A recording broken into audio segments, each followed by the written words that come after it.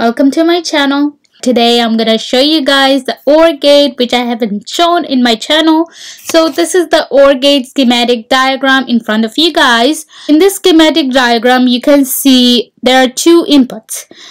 This is A, this is the input A, and B, this is the another input. There are two inputs here. We can see there are two inputs, and there is one output, which is the X. So this is the OR gate schematic diagram. Now I'm gonna use the TinkerCAD to make a schematic diagram. So let's dive into it. So first of all, I need a breadboard. Whenever I'm using TinkerCAD, the first thing that I have to get is the breadboard.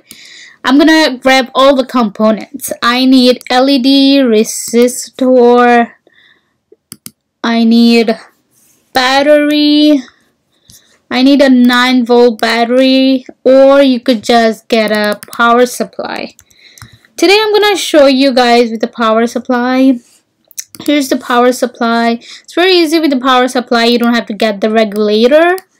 So the negative is gonna be connected with the negative is gonna be black. Positive with the positive is gonna be red. So as I got this resistors, I need to put it here. So it has to be a 330 ohms resistor that I'm gonna use. And I'm gonna copy this here. So first of all, to make sure my breadboard is working, I have to connect the positive with the positive wire, negative wire with the negative, which is gonna be black, and the positive wire is gonna be red. Now I got the battery, I wired the breadboard. As I said in my schematic diagram, I have two inputs. Therefore, I have to get two resistors, which are 330 ohms, 330 ohms resistors. Right now, I have to get a switch. I'm going to use a dip switch. So, let me make sure it's wired with the switch. So, the first one, the switch has to be connected with the power. I'm gonna use both the switch because I have two inputs. Right now I need to get a chip, which is the most important, OR gate chip. So if I just search up OR gate, I'm gonna see they have quad OR gate. So for OR gate we use 7432 chip. So I'm gonna connect it in the middle of the breadboard. Now, as I can see on the chip, the ground is right here. Let me zoom in. This is the ground. So I'm going to connect the ground with the negative. This is the negative and make it black. This is the power. It's the positive. So I'm going to connect the positive with the positive. Red. Let me zoom out. Next, I have to make sure that I have two resistors. I have to connect with two inputs. I have an input here, so I'm going to connect with the first resistor.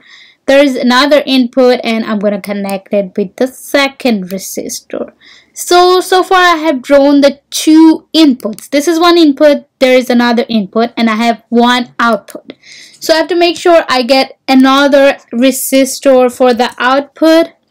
So I'm gonna connect it here.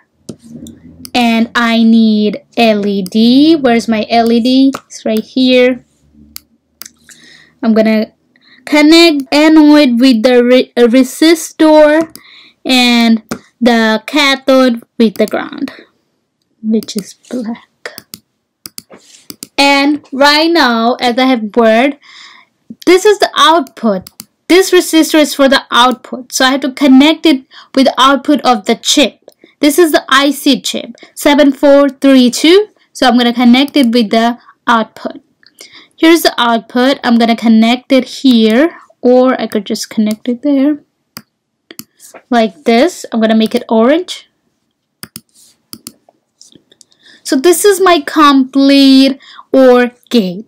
So let me start the simulation to check if my wirings are correct and my light is working. OR gate, as I said, is output is on when at least one input is on. Let me check. If this input is on, light is on. This input is on, light is on. So my circuit is working well. Both inputs are on, lights are on. Both inputs are gone, off. Lights is off. This is how the OR gate works. Output is on when at least one input is on. So at least one input is on, is on. At least one input is on. Both inputs are on, is gonna be on. Both are off, is gonna be off. So this is how the OR gate works. I hope if you guys like my video, please like and subscribe to my channel. Thank you for watching.